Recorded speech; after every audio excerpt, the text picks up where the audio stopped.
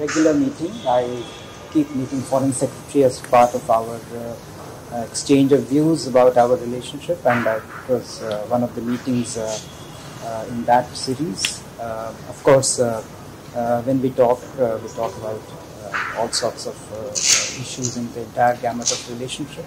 So it was a good, positive meeting, and as you know, we are keen to have a stable, positive and constructive relationship with Bangladesh, and we strongly believe that our cooperation should benefit the common people on both sides and should be aligned with our national priorities.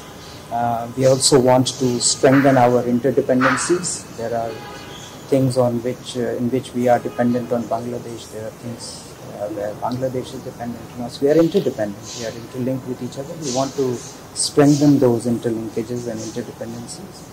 And we expressed our commitment to work with the government of Bangladesh to fulfill the shared aspirations of our people for peace, security and development. And I think we will continue to have a positive forward movement. Any discussion about the ex-Prime Minister Sheikh Hasina? No specific.